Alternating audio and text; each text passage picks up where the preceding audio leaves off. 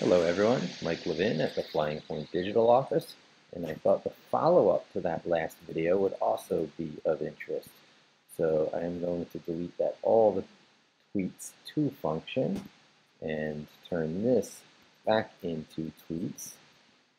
We know that's working, so now I quit out of Vim. And remember, I'm actually using Vim right on that little virtual machine that's on my desktop here.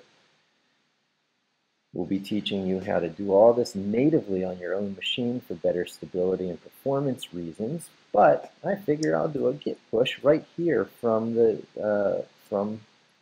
Levinux. So we are already in a git repository, and if I type git status, it will tell me what's changed. Well, of course, I've modified functions.py, and then I do git commit -am. It's probably going to kick back an error because this is the first time I'm doing it on this machine, and we got to set my name and email address. But switched tweets function to requests library. Yeah, so this is what happens in Git when you try and do your first commit on a brand new machine.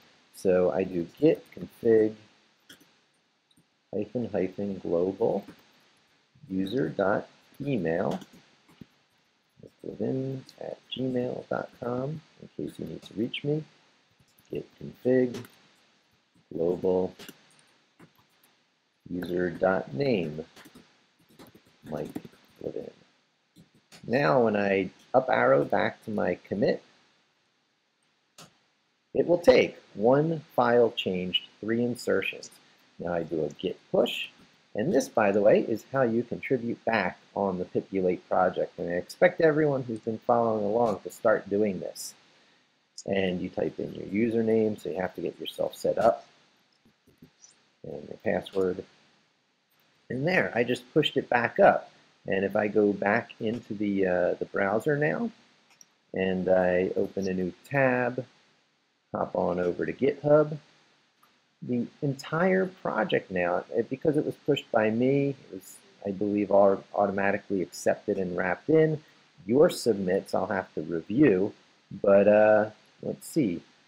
Functions.py switched functions to request library, and I could drill in and see the changes right there.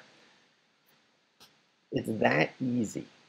Anybody who's been on the fence regarding GitHub or Git itself, or Python, or any of the other many awesome technologies at play right here, even Vim, I believe I'm giving you a clear way.